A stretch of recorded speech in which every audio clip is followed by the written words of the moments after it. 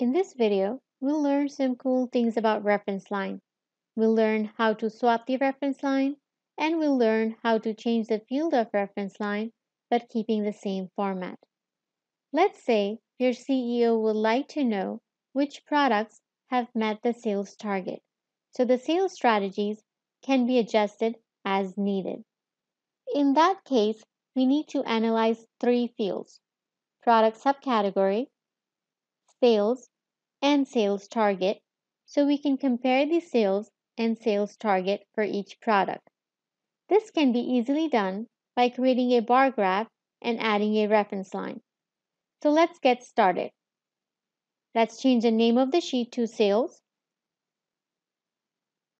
Let's change the sheet name to a question. Let's double click and highlight. We'll change it to a question: which products met the sales target?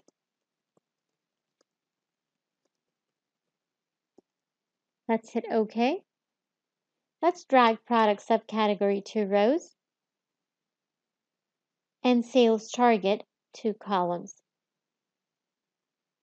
It will automatically create a bar graph for us. If you want to change the graph, we can change it from the Show Me option. But for a given situation, we would just leave it as a bar graph. Let's sort the graph from ascending to descending. Let's format the axis for sales target since it's currency. Let's highlight and right-click, select Format, and it will open a formatting pane. Let's change the font to bold, and let's change the numbers to currency. Let's select Currency Custom, drop the decimal places to 0, and let's change the display unit to be in thousands. Let's exit out of the formatting pane.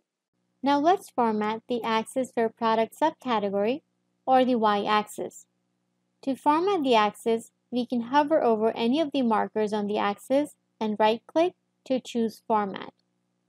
Let's change the font to bold to be consistent. Let's exit out of the formatting pane.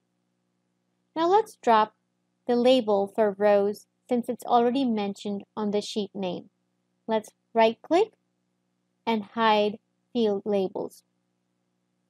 Let's drop Sales to Details so we can add the reference line.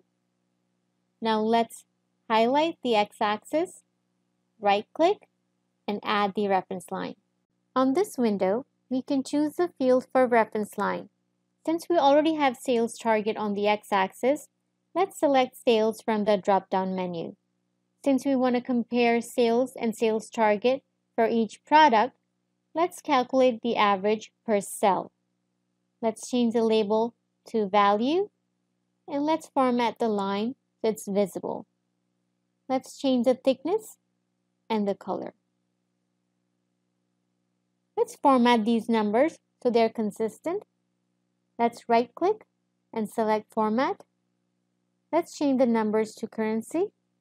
Select Currency Custom, drop the decimal places to 0, and display units to be thousands. Now let's analyze. Tables met the sales target. In fact, far exceeded the sales target. However, telephones and communication did not meet the sales target.